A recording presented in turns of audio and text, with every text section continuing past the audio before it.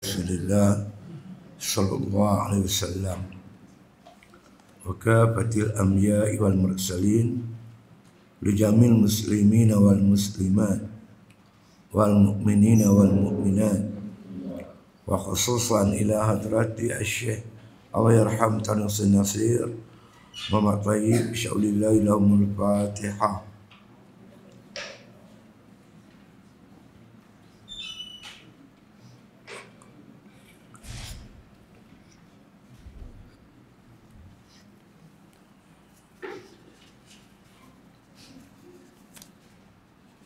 Kat mana kita ni?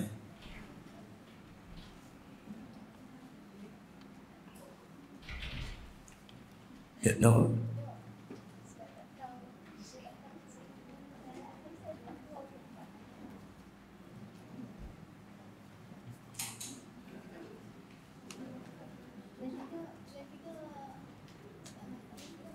Amai berapa ni? Khidam, kedua khidam. Kalau yang Jawi ni daripada bawah 1, 2, 3, 4, 5, 6, 7, 8. Ya. Bismillahirrahmanirrahim. Alhamdulillahi rabbil alamin. Wassalatu wassalamu ala asyrafil anbiya'i wal mursalin wa ala alihi wa sahbihi ajma'in. Qala musannif rahimahullah ta'ala fi kitabih, keduanya qidam, artinya sedia Allah Ta'ala, mustahil ia hudus, artinya baharu. Bermula makna qidam iaitu tiada awal dan tiada permulaan bagi zat Allah Ta'ala dan bagi segala sifatnya. Artinya zat Allah Ta'ala dan segala sifatnya tiada mendahului akan dia oleh tiada. Dalilnya firman Allah Ta'ala, huwal awwalu, artinya ialah yang awal yang tiada permulaan baginya. Mana kedua qidam, kedua ni bukan hakikat sifat Tuhan tu bernombor-nombor. Kedua tu ikut susunan ulama. Ulama susun nombor 1 wujud, nombor 2 qidam, nombor-nombor ni susunan ulama. Jadi qidam ni dia termasuk dalam sifat yang dikatakan sifat salbiah. Sifat salbiah. Jadi saya nak terang lagi sekali biar faham nah, kumpulan-kumpulan sifat ni. Pertama wujud. Wujud ni disebut sebagai sifat hal. Hal yang sabit bagi zat. Lama-lama ada zat tak dikenakan dengan satu kerana. Lagi saya urai insya-Allah. Yang kedua dipanggil sifat salbiah. Sifat salbiah. Wujud ni dipanggil sifat nafsiah. Wujud sifat nafsiah. Nafsiah ni artinya nafsun diri. Sifat diri. Sifat bagi zat. Lagi-lagi ada zat diri itu ada, sama itulah dia ada. Macam kita ni lah. Kita ada kan. Pak Mat ada kat rumah? Ada. Ada apa?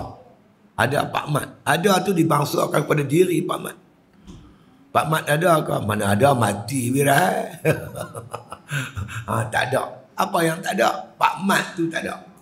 Ada tiada dibangsakan kepada diri. Diri ni dalam bahasa tauhid dia panggil zat. Bukan zat protein tu.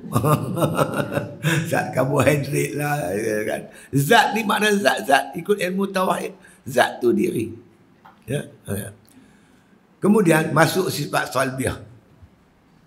Salbiah ni dia ada 5. Qidam, baqa, mukhalafatuhu ta'ala lil hawadis, qiyamuhu ta'ala binafsi, wahdaniyah. Itu 5. 5 sifat salbiah.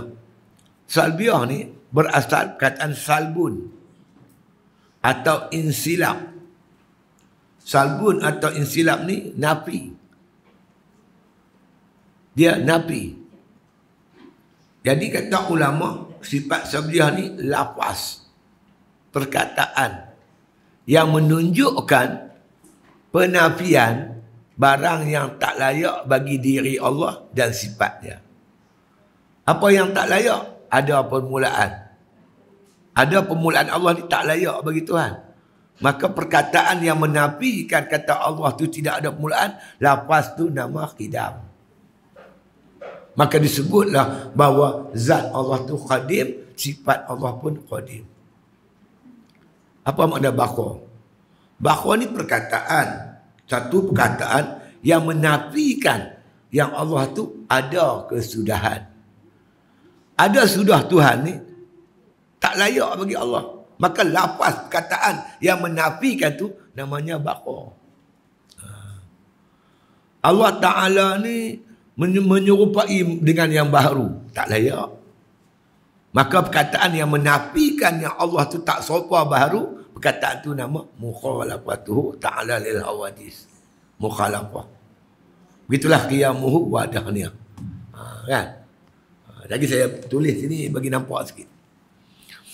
Baik, sifat 20 ni mana betul-betul sifat tu apa dia? Yang sebenar-benar sifat.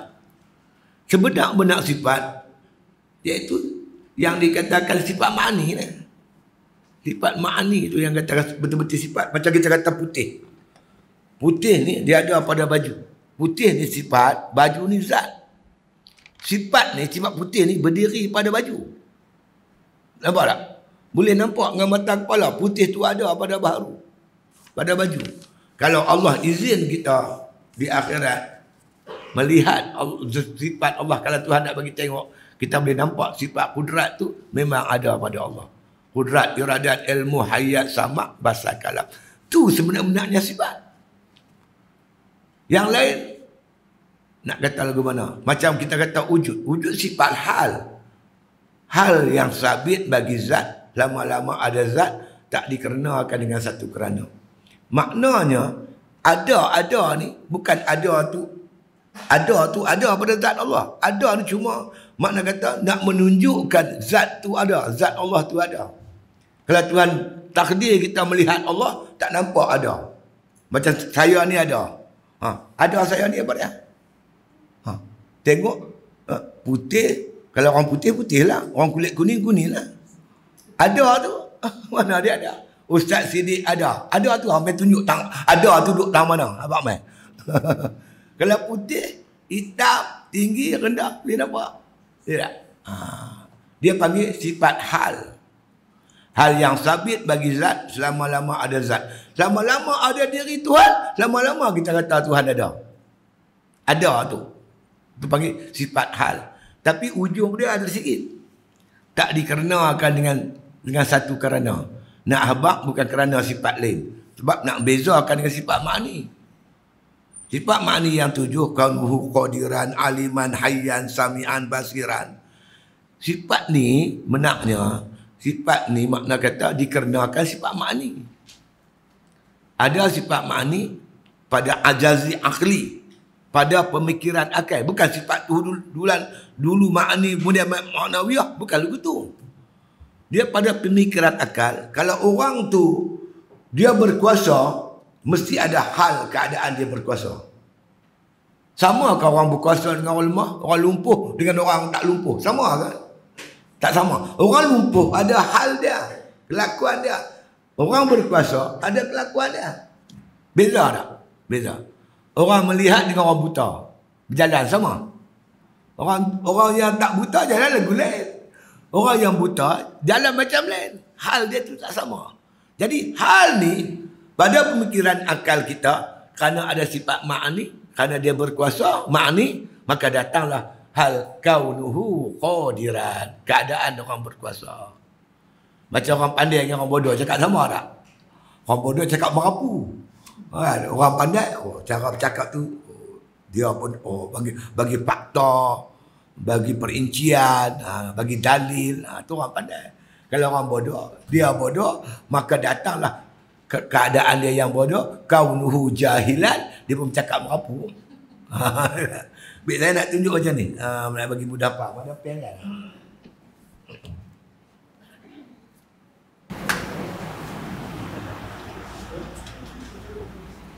Ini sifat 20 lah.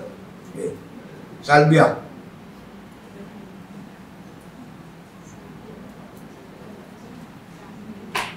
Salbiah tahu no?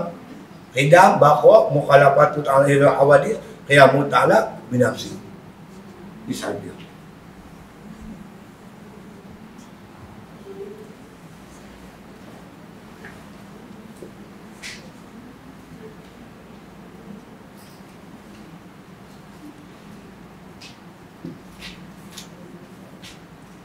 Salbiah ni khidam, bakhwa, mukhalafatu ta'ala ila awadis, qiyamu ta'ala binafsi.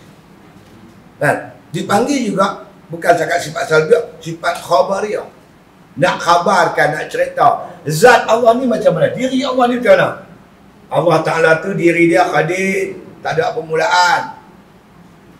Diri Allah Ta'ala tu baqa, tak ada kesudahan. Diri Allah Ta'ala tu mukhalafah, tak apa baharu. Diri Allah Ta'ala tu khiyamu ta'ala binafsi, dia tak berdiri dengan yang lain, tak berhajat pada makhluk. Diri Allah tak tu wahdaniyah esa. Jadi makna kata kita faham zat Allah tu qadim baqa sampai makna kata wahdaniyah. Okey. Sekarang salbiah ni juga dia mengkhabarkan tentang sifat ma'ani. Sifat. Bila maksud sifat, sifat ma'ani. Apa sifat ma'ani? Kudrat. Maka kita katalah di sini kita tulis nak. Yang kata salbiah ni kan. Khidam. Baqa. Mukhalafah. Sampai habis no? Maka kita katalah macam tadi juga. Kudrat Allah ni khadim, tak ada permulaan. Kudrat Allah ni baqa, kekal lama-lamanya. Kudrat kuasa Tuhan. Kudrat Allah ni mukhalafah, tak terapa dengan baharu. Kudrat Allah ni khiyamuhu, berdiri sendiri, tak macam kederat kita. Kalau Tuhan tak bagi kuasa, ambil lah kita. Allah Ta'ala tak bergantung dengan makhluk, dia panggil khiyamuhu. Kudrat Allah sah, tak berbilang-bilang. Kederat kita berbilang-bilang. Ni saya nak angkat ni, nak angkat handphone ni. Berapa kederat saya pakai? Kederat jari. Isteri saya aksiden. Masa dia aksiden dulu, jari dia tarik boleh, cengkam tak boleh. Oh, putih orat, keluar boleh, nak bengkok tak boleh. Jadi dia ni dalam ni, dia mempunyai satu kombinasi. Orat lah, sarap lah. Berapa banyak kederat kita guna untuk angkat satu handphone. Ni, lengan kita ni. Semua ni ada peranan ni.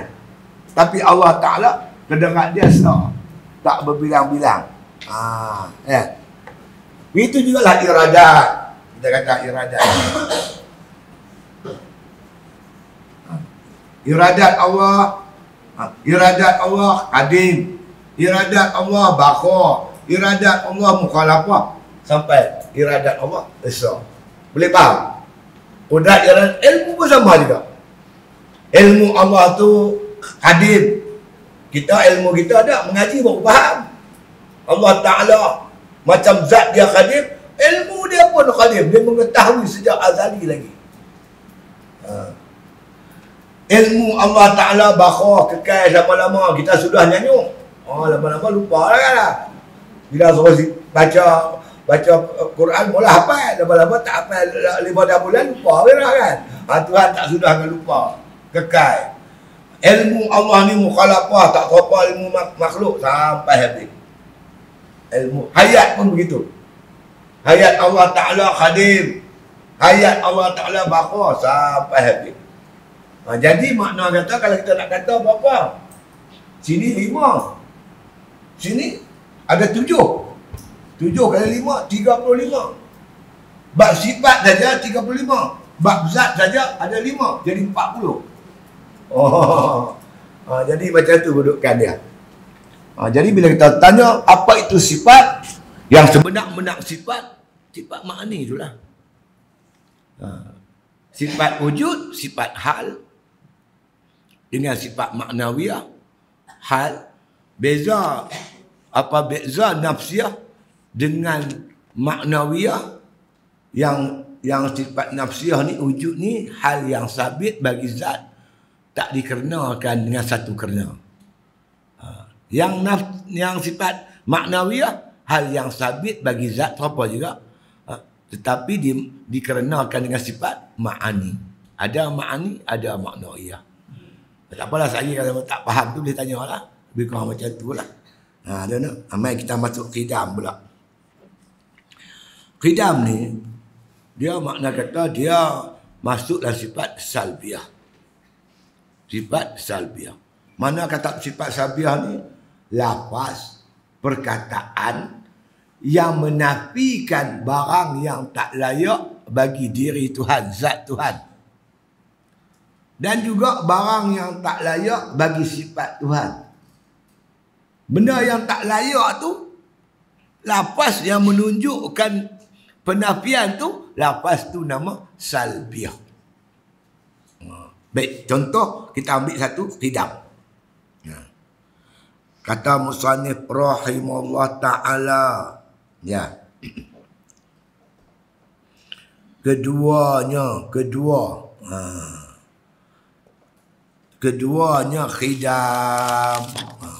Ya.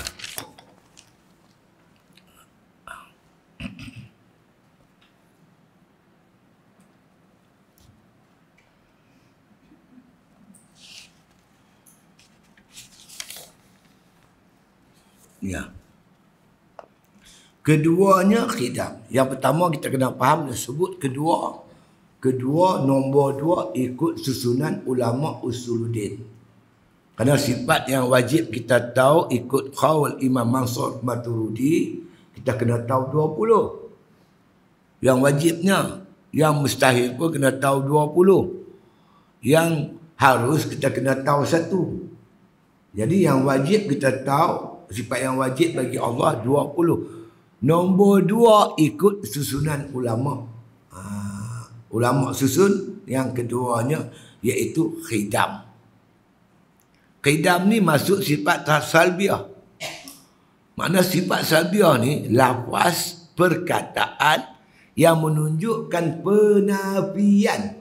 Salbun tu artinya nafi. Menafikan.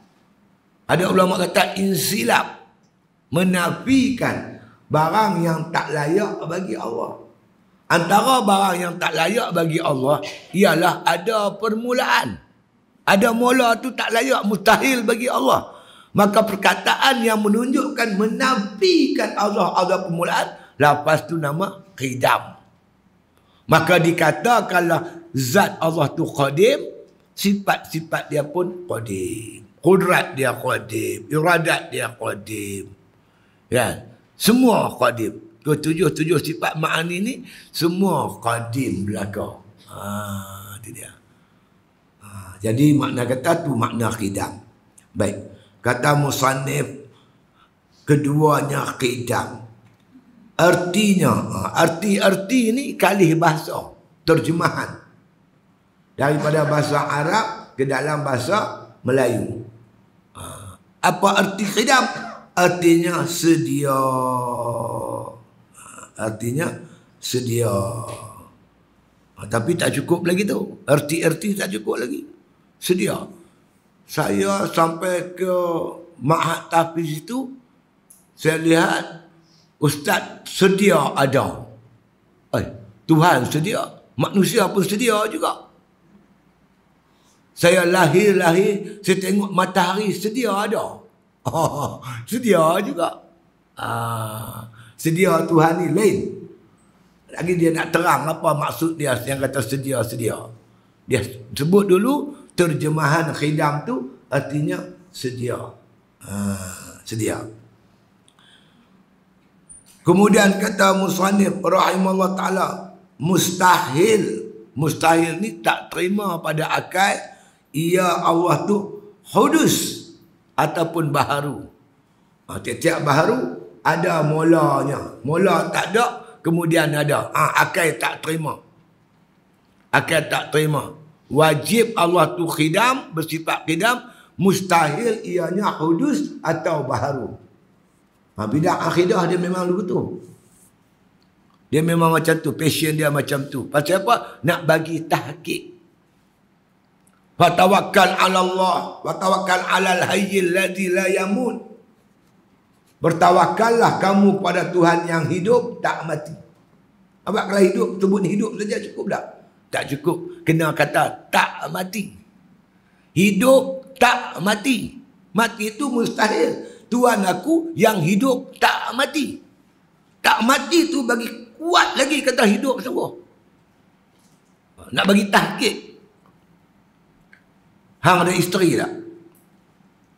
Aku tak ada isteri. Melainkan satu. Nak bagi habaq aku ada isteri seorang saja. Yang masuk kata apa? Yang kata melainkan tu. Baju ni putih, bukan hitam. Putih tak hitam. Jadi hitam tu saja dibawa apa dia punya lawan putih untuk mentahqiqkan lagi bahawa putih tu, baju kita tu putih, bukan hitam. Bukan hitam tu bagi kuat lagi putih. Dia bab akidah memang begitu. Tuhan bersebut begitu.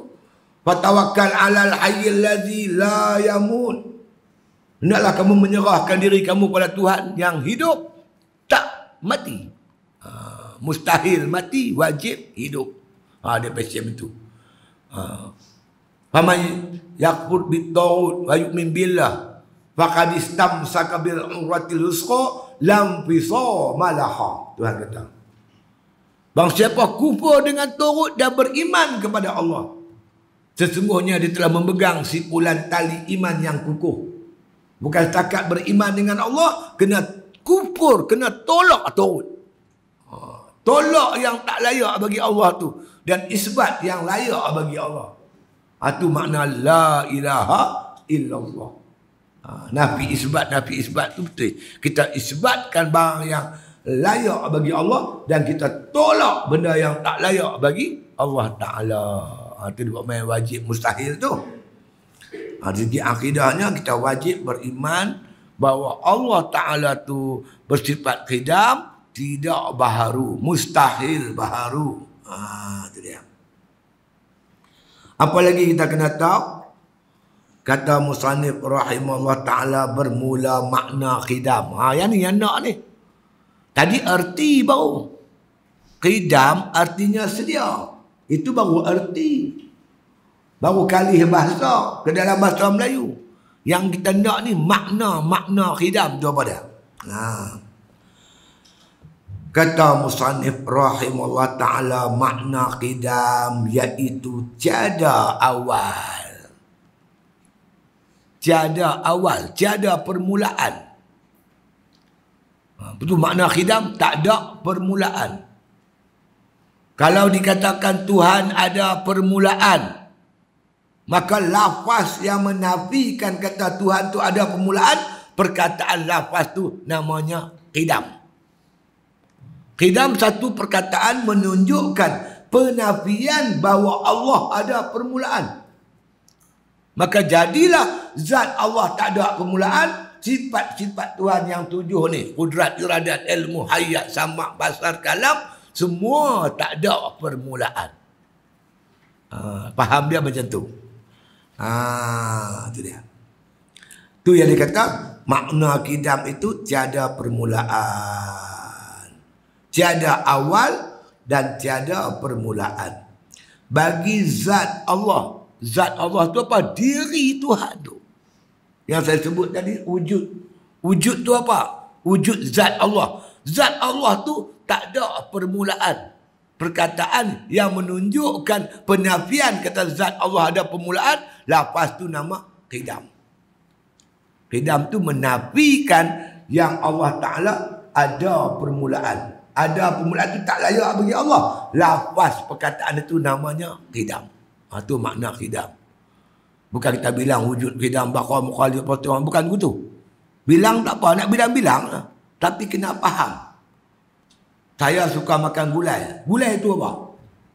Dalam tu ada santan, ada rempah, ada ikan, ada kacang bendi, ada itu, ada ini. Baru gulai betul. Bila sebut qidam, kita tahu dah apa dia punya kendak-kendak makna-makna yang terkandung dalam pengertian qidam tu. Apa pengertian dia? menafikan ada permulaan. Zat Allah dan sifat-sifat Allah yang 7. Sifat makna itu tidak ada permulaan. Perkataan yang menafikan ada permulaan tu, perkataan tu namanya qidam. Maka jadilah disebut bahawasanya zat Allah qadim, sifat kudrat Allah qadim, iradat Allah qadim, ilmu Allah qadim, hayat, sama', basar, kalam, semuanya qadim. Apa yang ada pada Allah, semua qadim. Apa yang ada pada kita, semuanya baharu. Baharu lain, qadim lain. Yang ada pada Allah lain, yang ada pada makhluk lain. Tak boleh disamakan sama sekali. Itu dia. Pegang begitu tak apa dah kemas dah tu. Itu dia. Baik. Makna-makna qidam itu, pengertian itu, yang dikatakan qidam tadi ini, iaitu kata musannif rahimahullah ta'ala, iaitu tiada awal dan tiada permulaan bagi zat Allah Ta'ala, bagi diri Tuhan. Dan bagi segala sifatnya. Segala sifat Tuhan. Sifat mana? Sifat kudrat, iradat, ilmu, hayat, sama', basar, kalam, semuanya bersifat qidam. Maka dikatakanlah kudrat Tuhan tu qadim, iradat Tuhan tu qadim.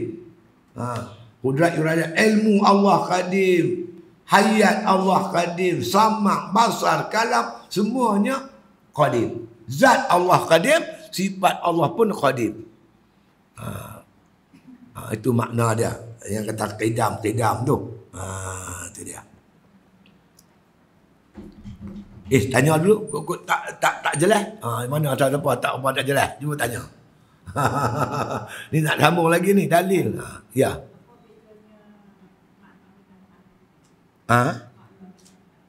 Tak dengar. Makna dengan arti. Arti ni dia kalih bahasa, terjemahan. Qidam artinya sedia. Sedia tu cakap Melayu. Qidam tu cakap Arab. Tak sampai lagi dia punya tu. Macam kita nak buat contoh kan. Qiyamuhu ta'ala binafsi. Makna artinya berdiri Allah Ta'ala dengan sendiri. Kan? Tak sampai lagi maksud tu. Arti tu cuma kalih bahasa. Kalau kita terhenti tang tu, Allah berdiri dengan sendiri. Oh, Tuhan tu mula-mula duduk. Lepas tu makin sendiri. Tu dia. Orang betul. Makna dia tu yang kita nak lah. Makna tu pengertian dia. Macam contoh saya nak abangkan. Kita kata zakat. Zakat artinya bersih. Atau zakihim, membersihkan mereka itu. Zakat tu arti bersih. Kalau terjemahan saja tak cukup lagi. Apa arti zakat? Ikut apa dalam istilah syarak, iaitu kadar yang tentu daripada barang-barang yang tertentu, dikeluarkan kepada asnaf yang tertentu. Jadi dia punya urat macam semayang. Semayang artinya, arti semayang tu makna kata menyembah ataupun doa, istilah dia. Tapi kalau segi bahasa, segi istilah dia, akhwalun wa af'alun muftatahatun bitakbir wa muhtatamatun bitaslim bi syara'ita maqsusah. Beberapa perkataan, beberapa perkataan mula dengan takbir, sudahnya salam dengan beberapa syarat-syarat yang tertentu. Jadi makna tu dia lebih luas lah. Arti ni takat kali bahasa, tukar bahasa daripada bahasa Arab ke dalam bahasa Melayu. Jadi dua-dua kita nak tahu lah. Arti pun kena tahu, makna dia punya makna pun kena tahu. Dia ada 5 lah. Pertama, sifat 20 ni, kita kena tahu nama sifat. Macam kita duduk mengaji ni. Sifat apa? Sifat khidam. Nama sifat tu kena tahu, khidam. Yang kedua, arti dia dulu. Arti dia apa? Arti dia iaitu sedia. Sedia tu kalih bahasa dulu. Yang ketiga, mustahil. Lawan khidam tu apa? Baharu, hudus. Yang keempat, kena tahu makna dia. Makna yang kata tu. Makna tu kan menafikan barang yang tak layak bagi zat dan sifat Allah Subhanahu wa taala. Itu baru makna. Lepas tu yang kelimanya dalil. Dalil ni dalil Quran lah. Satu dalil Quran, yang kedua dalil dipanggil dalil naqli, yang kedua dalil akli. Kan? Dalil akli cara kita fikir macam mana kita nak meyakinkan diri kita yang Allah Taala tu qadim. Tu ada ayat Quran. Kalau kita tak boleh nak hafal ayat Quran, faham makna pun jadilah. Paling kurang aku tahu dalam Quran tu Tuhan ada sebut maknanya begini-begini. Jadilah. Kalau tahu ayat Quran tu lagi bagus lah. Tu saya duduk pondok dulu, orang perempuan yang rajin mengapai duduk di beranda pondok kan. Sembang. Duduk mengapai sibuk 20. Berra. Hang baca aku nak dengar. Wujud artinya ada. Lawannya tiada. Kan? Wujud artinya ada, lawannya tiada. Mustahil tiada. Wajib ada. Dalilnya apa makna? Makna wujud tu sifat yang sabit bagi zat. Selama-lama ada zat, tak dikerenakan dengan satu kerana. Dalilnya pemain dalil. Satu tu 20 sifat tu, tiap-tiap satu tu 5 perkara kita kena tahu. Yang pertama nama sifat, yang kedua arti dia, ketiga mustahil dia, keempat maknanya, kelima dalil dia. Itu dia. Duduk saya saja di pondok tu, apa? Takkan dalil tak boleh. Ni banyak ada ni. Allahul ladzi khalaqas samawati wal ard. Tak payah terang mana. Maknanya Allah Ta'ala menjadikan 7 petala langit, 7 petala bumi. Tu dia dalil semua kan. InsyaAllah. Baik. Jadi kata musannif rahimahullah ta'ala, ya, makna khidam itu tiada awal, yakni tiada permulaan bagi zat. Makna zat tu diri Allah, dan bagi segala sifatnya. Faham sifat Allah no? Sifat kudrat, iradat, ilmu, hayat, sama', basar, kalam, semua tak ada permulaan. Semua khadim. Itu dia. Ya, itu dia. Lepas tu, dan kata musannif, tiada mendahului akan dia oleh tiada. Tak dimula oleh tak ada. Kita ni dimula oleh tak ada. Dulu tak ada, sekarang baru ada. Tidak? Setiap baharu mulanya tak ada. Mulanya tak ada. Itu dipanggil baharu. Dulu tak ada, sekarang baru ada. Sedangkan Allah Ta'ala tidak ada permulaan adanya. Bila Tuhan mula ada, tak ada mula-mula. Dia yang bagi mula semua. Jangan jadi macam Siti Qasim. Kalau makhluk ini dijadikan oleh Allah, habis Allah siapa bagi ada? Saya mencari Tuhan tidak jumpa. Dia cari di mana? Saya tak tahu. Sehinggalah kawan saya bagi tahu Tuhan dijadikan daripada gelombang. Lagi gila. Dia nak kenal Tuhan, nak cari Tuhan, kena mengaji. Main lah di pondok, main masjid, main surau, main mengaji tauhid. Baru jumpa. Duk khabar. Kalau bolehlah Tuhan ni dicari dengan akal, Nabi tak, Allah tak hantar Nabi. Kerana Allah tahu dengan akal kita saja tak mampu nak cari Tuhan, nak kenal Tuhan. Sebab tu Allah hantar Nabi-Nabi, Rasul-Rasul, Allah turunkan kitab, hantar ulama ganti Rasul. Itulah nak cari Tuhan dengan cara tu pula. Dia pergi cari di mana pun tak tahu. Cari-cari jumpa. Jumpa Tuhan jadi pada gelombang. Kacau. Kan lah? Dia. Habis. Dalilnya. Apa perlu dalil? Dalil ni tanda-tanda yang menunjukkan kata Allah tu qidam. Itu makna dalil. Jadi kalau tak ada dalil, kita jadi muqallid, ikut orang. Mana hang tahu kata Allah tu bersifat qidam? Ustaz Sidek kata, dia tak mahu begitu. Mesti dalil kita sendiri kita ambil pada Quran. Supaya pegangan kita kuat. Dululah masa saya sekolah dulu. Cikgu ajak matematik. Dulu kan kata matematik kera-kera. Ilmu kera-kera. Masa tu Muslim tu di kampung banyak pokok getah. Cikgu pesan lah. Esok mai sekolah kita belajar ilmu kera-kera.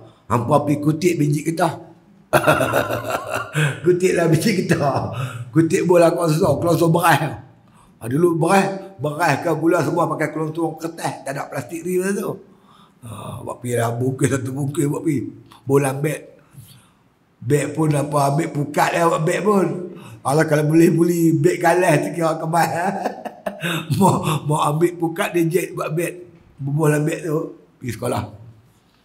Cikgu kata hari ni kita nak mengaji kali-kali 2. Baca dulu. 1 kali 2, 2 kali 2, 4. Sampailah 12 kali 2, 24.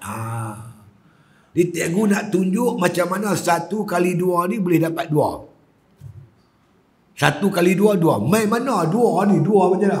2 kali 2, 4. 4 tu main mana? Cikgu nak tunjuk. Lah ni kita buat bulatan. Ambil tu buat bulatan. Kapuk tu buat bulatan atas meja. Satu bulatan ni ada 2. Satu bulatan dalam ni ada 2 biji getah. Satu bulatan 1 kali 2, 2 lah. Kira 2. Okey. Sekarang 2 bulatan. Buat satu bulatan lagi. 2 juga. 2 bulatan kali dalam ni ada 2 biji getah. Berapa dapat? 4. 2 kali 2, 4. 5 kali 2, 10. Buat 5 bulatan. Setiap bulatan tu ada 2 biji getah. Cuba kira berapa? 5 kali 2, 10 cikgu. Itu makna 10. Ingat tu? 5 kali 2, 10. Betul kan 10? Betul cikgu. Kami kira sendiri 10. Main minggu depan, cikgu tu demam. Ganti cikgu lain. Cikgu lain batuk pula. 5 kali 2 berapa? 5 kali 2? 10 cikgu. Mana ada 5 kali 2, 10? 5 kali 2, 9. Cikgu dia kata, 10 cikgu. Cikgu ambil rotan. Mana pula 10? 9. 10 cikgu. Cikgu nak sebab dia. Ikut tu cikgu lah, 9 lah. Tapi hati dia kata 10. Dia takkan ubah. Kalau dia terpaksa takut kena pukul ke apa kau, tapi hati dia sikit tak goyang. Pasal apa? Dia dapat jawapan 10 dengan berdalil. Dia kira sendiri. Sebab tu dia suruh ulama suruh kita ambil dalil. Supaya pegangan kita kuat. Masih zaman Jepun dulu. Hang kata Tuhan kepala 3. Mana ada? Hang tak kata aku tembak. Ikut suka hang lah. 3 pun 3 lah. Tapi hati tak goyang. Pasal apa tak goyang? Sebab dia, makna kata dia mengaji, dia terima keyakinan tu dengan berdalil. Itu yang perlunya dalil ni. Jangan duk tandak dengan orang ni. Mana hantar Tuhan tu bersifat kidam? Ustaz Sidek kata. Tak lagi biasa kita nak mati, dia main rupa lagu saya. Aku silap lah. Aku mengajak apa? Hari tu silap tu. Aku silap ajak. Benarnya Tuhan tak ada. Tuhan bukan ni. Tuhan baharu macam kita juga. Kalau kita bersandar dengan orang tu, masa nak mati dia main rupa orang tu lah. Janggut dia sama gigi rompang. Sama lagu dia. Tak kacau kita. Tapi kita pegang akidah kita ni. Siapa pun kita tak goyang. Sebab kita dapat dengan berdalil. Tu yang dikatakan perlunya dalil-dalil tadi ni. Itu dia. Diambil firman Allah Ta'ala. Tak silap saya surah Al-Hadid kot ni. Wal awwalu. Dia sama lagi. Wal awwalu wal awwalu wal akhiru. Wal zahiru wal batinu. Makna huwal awwalu ni, dialah yang awal. Yang awal di sini maksudnya yang tak ada permulaan. Wal akhiru, dia yang akhir. Allah Ta'ala tu tidak ada kesudahan.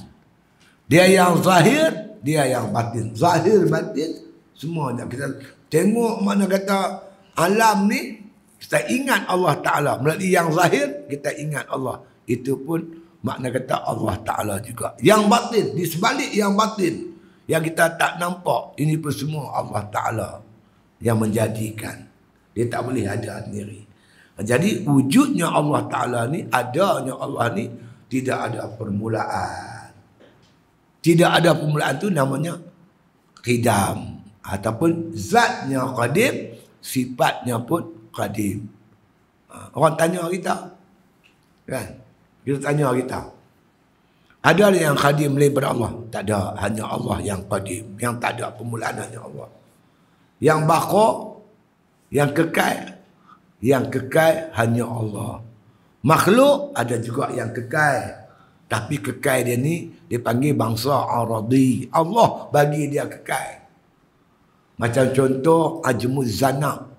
Kita ni di punggung kita ni ada satu macam besar biji sawi. Kan? Kita hancur, duduk dalam kubur, hancur. Kiamat. Tapi yang ni tak hancur. Lepas kiamat dia akan tumbuh balik.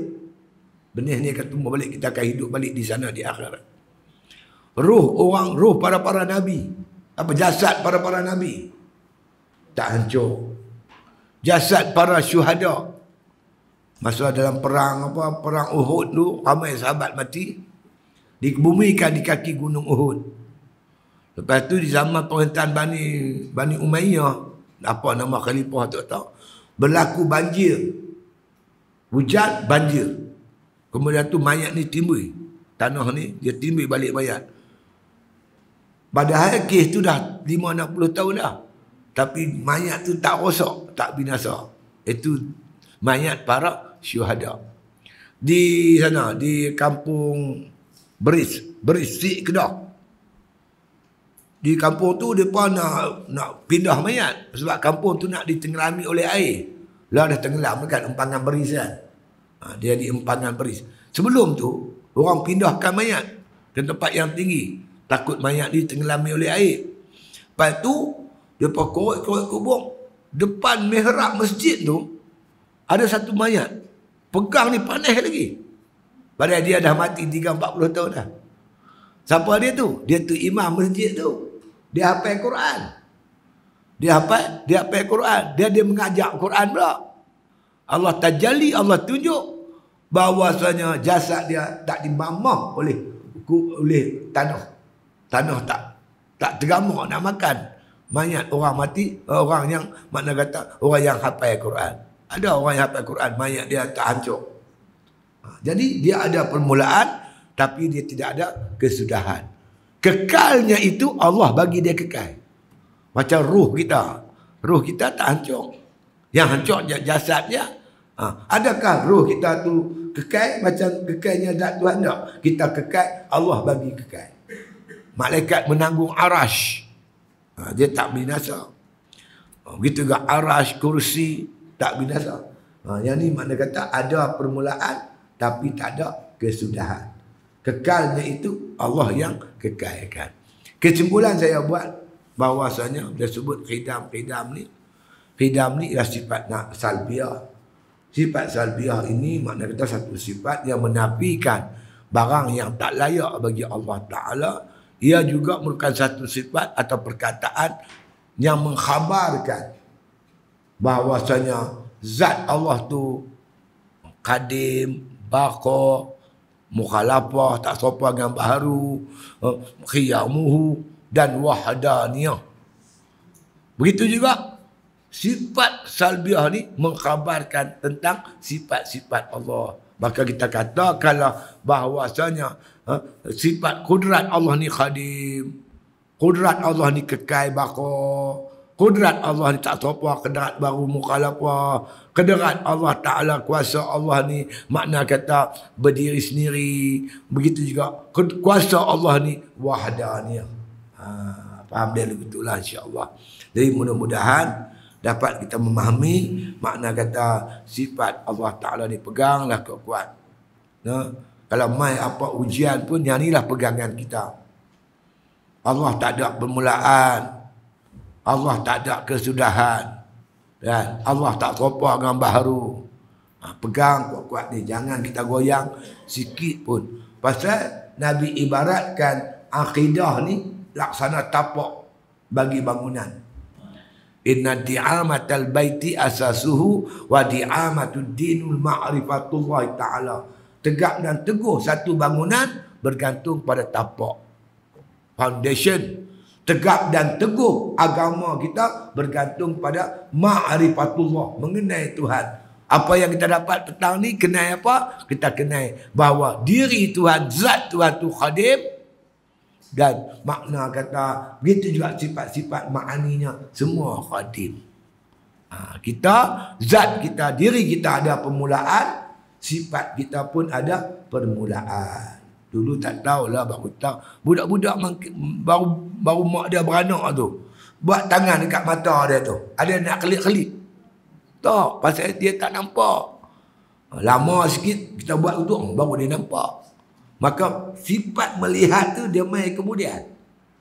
Allah Ta'ala melihat qadim. Sejak azali, sejak dulu lagi Tuhan melihat. Tak macam kita. Nah, insya-Allah. Dan akhir sekali, lagi sekali nak tanya, kau ada apa soalan yang tak faham? Boleh tanya insya-Allah.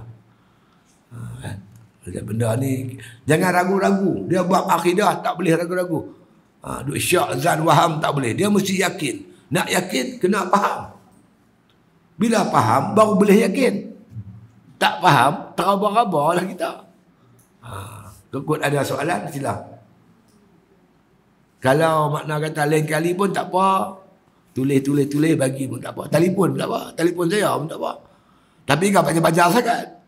Ada kawan tu, dia tengok video saya buat kuliah sifat 20. Dia tanya sampai habis bateri aku. Letak handphone kat telinga tu panas kira. Lah dia kata mai duk pondok lah bergaji senang. Dia kata payah sangat panjang dekat sejam cakap. Habis bateri tu. Orang lain tak payah telefon dah. Dia seorang telefon. Banyak sangat dia tanya. Tak nak apa tak? Boleh insyaAllah. Saya ucap selamat berpuasa lah. Jadi mana tahu kan, saya ada bimbang satu ya. Kut senarai nama kita ada di tangan Malakal Maut. Jangan tuan. Dekat Malakal Maut ni ada senarai. Tahun 2021. Dah ada senarai kat dia. Kut masuk nama saya. Sidek Nur. Itu dia. Kalau nama kita masuk senarai dia dalam tangan Malakal Maut, artinya kemungkinan besar ni Ramadan kita yang terakhir. Tahun 2022 mungkin kita tak sampai. Jadi kita kena anggap ni Ramadan kita yang terakhir. Kita kena buat sebaik mungkin. Seelok mungkin. Nak buat macam mana? Kita duduk pondok ni alhamdulillah. Yang pertama sembahyang jemaah jangan tinggal. Sembahyang jemaah kita buat. Jangan tinggal. Baca Quran tu jangan tinggal. Hari-hari baca. Sebab Ramadan bulan turun Quran. Pahala baca Quran cukup besar. Yang ketiganya, kita main terawih ni. Lepas main terawih nak balik, tahu dalam tabung. Dalam tabung. Sini ada tabung. Tak banyak RM1 jadilah. Lailatul Qadri khairun min alfi syahr. Yang kata Lailatul Qadar tu lebih baik daripada 1000 bulan. 1000 bulan berapa hari? 1 bulan 30 hari. Kalau 1000 bulan 30,000 hari. Kita masuk RM1, gandaan RM30,000. Kalau kena malam Lailatul Qadar. Jadi nak dapat Lailatul Qadar macam mana? Tiap-tiap malam kita buat ibadat. Nak makit makan sok tu, sembahyang tarawih. Sembahyang tahajud. Makit sok tu, sembahyang tahajud. Cara nak buat lagu mana? Saya nak ajar sikit. Cara dia lagu ni. Makit kita kata jangan lawai sangat. Bila kita nak speed ujung tu. Ujung 20 ke atas tu kita nak speed, nak bagi laju. Mula-mula ni buat steady je. Dah makitlah pukul 4.30 ke 5 ke. Pukul 5 kita makit. Dan pukul 5 kita bangkit. Masuk subuh pukul 6. Kita ada masa sejam. Kan? Kita kalau sahur, dia imsak dah pukul 6, kita makan pukul 5.30. Kita bangkit pukul 4. Pukul 4.30 kita bangkit. Panas-panas sikit-sikit dah. Panas lah, lebih kurang gulai-gulai tu pergi panas dah. Tapi nasi tak boleh, nasi panas tak sedap. Dia kena nasi baru. Duduk sini suami isteri pakai periuk, beli periuk kecil tu. Periuk rice cooker yang kecil tu. Basuh beras, buah ayak, kena petik Swiss. Swiss kat diri je kena petik. Lepas tu petik periuk tu. Periuk ada satu lagi Swiss. Tengok dia menyala semua, okey, baru pergi ambil untuk semayang. Mayang sampai pukul 5.30. Kalau pukul 4.30, 5.30, makna kita ada sejam untuk semayang tahajud, untuk baca Quran, berdoa, berzikir apa. Pukul 5, pukul 5.30 kita makan nasi. Kalau hampa tak petik Swiss, badan nak masak. Pastikan tu tam periuk tu petik keluar api. Tu dia. Jadi sahur sunnah Nabi. Beza antara kita dengan Yahudi, Nabi kata Yahudi berpuasa juga, tapi dia tak bersahur. Kita berpuasa, kita bersahur. Tu. Kemudian duduk siang-siang tu, kita tak apalah, kita buatlah baca Quran apa semua. Yang kalau ada kuliah jangan miss. Sebab Nabi kata dalam hadis dia, man hadara majlisal ilmu fi Ramadan kataballahu lahu bi kulli khadamin ibadatu sana. Siapa yang hadir ke majlis ilmu di bulan Ramadan, maka Allah catat baginya setiap langkah ke majlis ilmu tu ibadat setahun. Selangkah setahun. Takkan pondok lompat 1, 2, 3 piu. Mana dah terbang macam tu. Kan? Kalau selangkah setahun. Kalau 2 langkah 2 tahun. Takkan 2 langkah apa boleh kurang 100 langkah. Habis ustaz saya main dengan motor. Dia kira tayar mesin. Semua kira kan. Kalau ada majlis ilmu kita hadir lah. Kan? InsyaAllah. Buat steady. Tapi kunci yang terbesar sekali nak menghidupkan ibadat apa semua. Pertama, makan, buka puasa, pastikan makanan yang halal. Makanan halal. Saya duk nampak makanan halal ni ialah duit sumber halal lah, tu satu. Zat benda tu halal. Kalau nak beli ayam yang disembelih betul-betul. Baru ni mereka tunjuk dalam Facebook. Ni, mereka sembelih tengkuk, bukan sembelih leher. Sembelih tengkuk. Jangan duk pergi beli supermarket tu. Jangan. Pergi beli di market betul nampak depan kita ada sembelih. Atau buat balik beli ayam sekok, balik sembelih di rumah lagi bagus. Proses sendiri lagi bagus. Cuma yang kita kurang ambil perhatian, makanan-makanan yang diproses oleh orang kafir. Terutama mi, kuih tiaw. Tu jangan buat pasal tu. Dia tahu ada minyak babi you. Mana ustaz tahu? Aku ustaz, aku tahu lah. Cina bagi tahu saya. Cina kata, itu mi ada minyak babi you. Mana? Macam mana aku nak tahu? Dia kata kat saya, lu beli itu mi, simpan 2 minggu. Lu tengok basi tak basi? Memang tak basi. You tarik itu mi kasih putih. You tengok tengah-tengah orang mi tu. Belendiak. Di luar tak basi, dalam basi. Pasal apa luar tak basi? Gua talu minyak babi you. Betul ke? Gua talu. Dia hebat dia apa? Jadi kita belilah mi apa-apa makanan yang orang Islam buat. Itu. Kemudian saya nak pesan juga kalau kita menggunakan telur ayam. Kalau kita pakai telur ayam. Telur ayam tu bila kita nak guna untuk masak, mesti dibasuh. Kalau tak basuh, memang najis ada 2 kan. Satu najis aini. Satu najis hukmi. Najis aini kita nampak tai ayam tu nampak di kulit tu. Saya pergi tengok, saya lalu beli telur di ladang. Tai ayam banyak. Kalau dia basuh pun dia celup ni, dia ambil sapu tangan, dia celup, dia raih-raih gitu ya. Memang tak basuh. Kita nak pakai dia, kena basuh. Kita pula peminat roti canai. Pergi pasar Ramadan, apa je? Roti canai telur 1 Dia kata baik, dia tibai. Dia tangan dia ni, dia pegang telur tak basuh. Dia pegang tu berminyak je. Cong, dulu. Tangan dia dah bertaik dia pun tampak. Apa buka besar? Tik ayam. Basuh, kena basuh. Nak guna apa-apa kita kena basuh.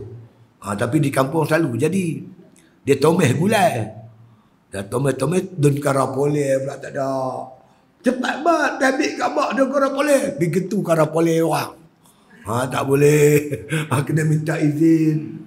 Dun pandan kan buat Sarawak pun kena minta izin. Kena halusi. Yang pertama, pastikan kita makan yang halal berbuka puasa. Yang kedua, jangan makan banyak. Makan banyak tak boleh. Makan macam biasa. Kita makan macam biasa, kita makanlah. Jangan kita balas dendam. Aku puasa, aku patut siang tadi makan pagi, nasi lemak 2 ketui. Pukul 10 makan bihun sup. Tengah hari makan nasi sepinggan. Campur-campur semua tu dia. Tak boleh lah makan banyak. Makan macam kita makan biasa ya. Kita makan banyak memang tak ada kekuatan. Nabi kata, la tumitul qalba bikasrati ta'am wasyarab. Jangan matikan hati kamu dengan banyak makan, banyak minum. Fa innal qalba kazar'i yamutu idza kazra alaihal ma. Kerana sesungguhnya hati itu laksana tumbuh-tumbuhan. Matilah pokok tu bila banyak sangat air. Kalau kelapa sawit pun tenggelam di banjir sebulan, sawit pun mati. Kalau makan banyak memang mati hati. Dia pergi pasal Ramadan, dia kain biang, tahu kain biang, tak culis tangan. Tu bunyi dah ya. Dia tak berbuka puasa di masjid. Payah, dia pun tengok aku makan, dia tak buka puasa di rumah. Bihun sup. Lepas tu pula mi Bandung. Lepas tu cak kocau 3 pinggan dah. Tuna gaya nyok 1 jam. Gok melentang macam ular sawah. Isteri dia kata, bang cepatlah tu orang azan terawih tu, Isya tu terawih. Biar lu. Dia suruh isteri dia pergi dulu. Isteri dia pergi tak lagi mengeret main ikut belakang. Duduk belakang.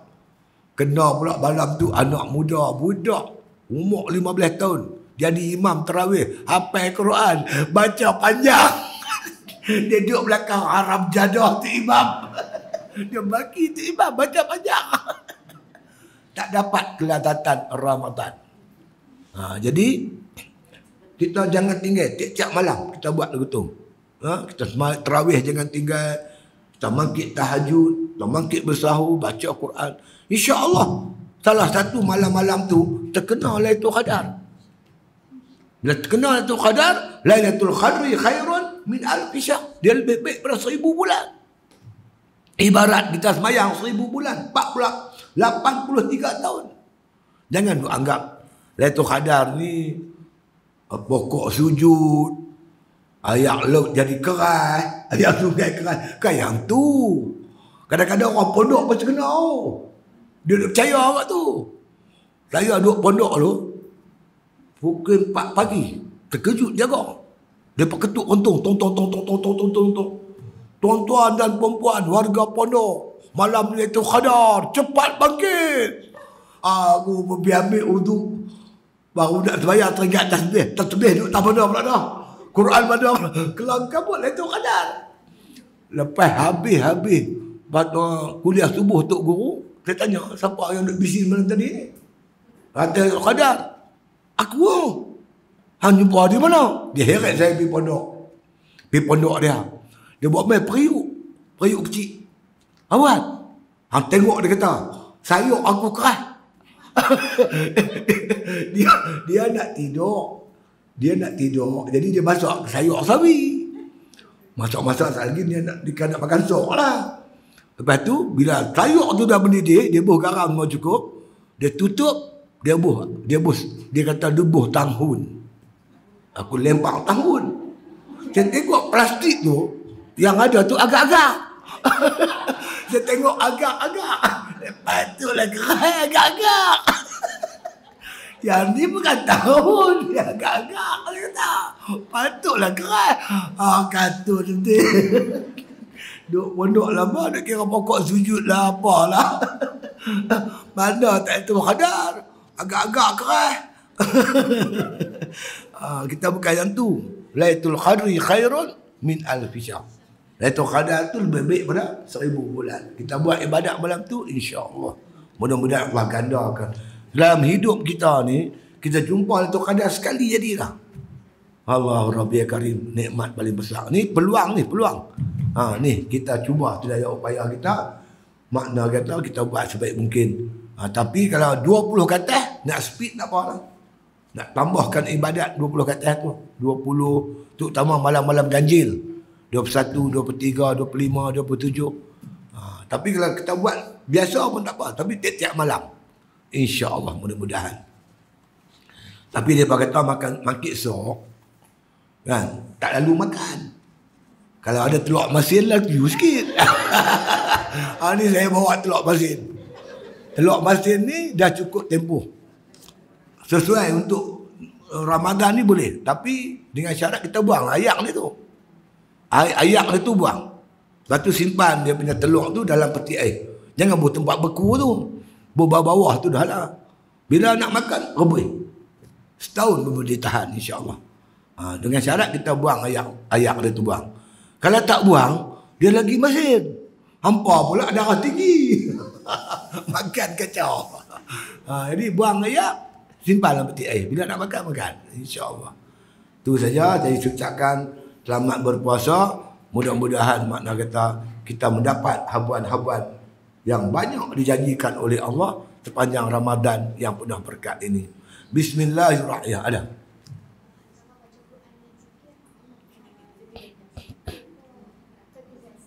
Iyalah, masing-masing ada kelebihan dia lah. Tapi kalau berkaitan Ramadan ni, elok kita utamakan Quran lah. Quran tu lebih kita utamakan Quran lah. Pasal Quran ni bulan nuzul Quran. Dia baca Quran tu. Nabi kata alif lam mim tu bukan 1, 3. Alif lain, lam lain, mim lain. Paling kurang bikulli harfin. Setiap huruf tu paling kurang 10 balasan. 10 balasan pahala di sisi Allah Ta'ala. Jadi jangan tinggal Quran. Kalau kita nak buat apa tadarus Quran, jangan duk beda-beda. Setengah orang dia beda. Baca juzuk pertama. Kumpulan ni juzuk kedua. Dia tak mau macam tu. Kita kena baca daripada awal sampai habis. Tak apa sekali khatam pun tak apa. Kita buat dalam bentuk grup kumpulan. Kumpulan-kumpulan. Itu paling baik. Jadi yang dikatakan tadarus tu Jibril mai malam-malam Ramadan bertadarus dengan Nabi. Nabi baca, Jibril semak. Jibril baca, Nabi semak. Jadi makna kata kita baca, ada orang baca, ada orang semak. Seorang baca, 2 orang semak pun tak apa. Buat satu kumpulan tu 3 orang, 4 orang, 5 orang. Baca dengan tartil. Betul tajwid dia, betul semua makhraj dia. Kita jaga pelihara Quran insya-Allah. Mudah-mudahan insya-Allah Quran besok di akhirat bantu kita. Allah maj'al Quran lana fid dunya kharina wa fil khabri mu'nisa wa fil qiyamati syafi'a wa 'ala sirati nura wa ilal jannati rafiqa wa minan nari sitran wa hijaba. Ya Allah, ya Tuhan kami, jadikan kami dengan Quran ni qarin, dekat, rapat. Kita rapat dengan Quran, kita baca dia apa semua. Wa fil khabri mu'nisa. Dalam kubur besok dia mu'nis, dia jinak dengan kita. Dia tunggu kita, dia teman kita. Kita tak bersendirian dalam kubur. Quran akan teman kita. Dia peluk kita, dia cium kita, dia gomel kita. Wa fil qiyamati syafi'ah. Di hari kiamat besok dia syufaatkan kita. Nabi kata syufaat paling besar syufaat Quran. Quran yang kuat tolong kita. Bahkan Nabi kata syufaat Quran lebih kuat daripada syufaat para rasul alaihi wassalatu wassalam. Ambil kesempatan peluang ni. InsyaAllah Quran tolong kita. Wa fil khabri mu'nisa wa fil qiyamati syafi'ah wa 'ala sirati nuru. Ketika kita melintas siratul mustaqim, Quran ni suluh siratal mustaqim bagi terang. Wa minal jannati wa minan nari sitran wa hijaba, daripada api neraka. Quran ni dia jadi hijab dan terai dan dinding yang tebal. Panas api neraka tak sampai kat kita, insya-Allah, dengan syafaat dan keberkatan kitab suci Al-Quranul Karim. Tak apalah. Tapi tang zikir ni bukan makna nak tinggal, kita buat juga dengan selawat, kan. Tapi yang paling penting, jangan tinggal istighfar. Minta ampun kat Tuhan. Doa kita mustajab masa tu. Doa kita mustajab, terutama di tengah-tengah malam. Malam Ramadan pula. Yanzilullah azza wa jalla kulla lailatin ila sama'id dunya hatta yabqa sulusul lailil akhir. Akan turun Allah Ta'ala ke langit dunia ni tiap-tiap malam, sehingga 1/3 akhir malam. 3 pagi, 4 pagi, 5 pagi tu Allah turun. Makna Allah turun, pintu langit terbuka luas, rahmat Allah mencurah-curah. Fayaqulu, Allah berfirman, may yad'uni fastajiba lahu. Siapa nak berdoa, berdoalah, aku nak makbulkan doa dia. Wa may yas'aluni fa'utiyahu. Siapa nak minta, minta aku nak bagi.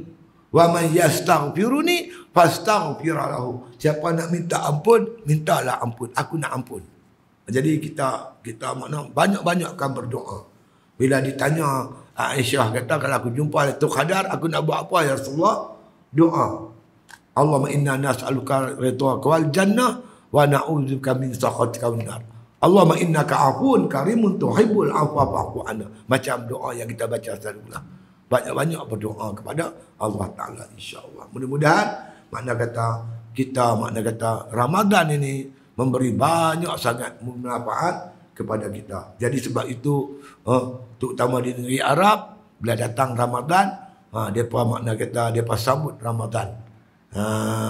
Kan, depa dengan penuh kegembiraan datangnya Ramadan. Marhaban ya Ramadan, selamat datang wahai Ramadan. Ramadan Karim, depa kata. Bila depa jumpa sama-sama depa ucap makna kata tahniah kerana sempat berjumpa dengan bulan Ramadan. Ramadan Karim, Ramadan yang mulia. Nabi doa, wa balighna Ramadan, sampaikanlah kami ni ya Allah ke bulan Ramadan. Jadi Ramadan makin hampir, jadi mudah-mudahan memberi makna yang besar dalam hidup kita, insya-Allah. Bismillahirrahmanirrahim. Alhamdulillahi rabbil alamin.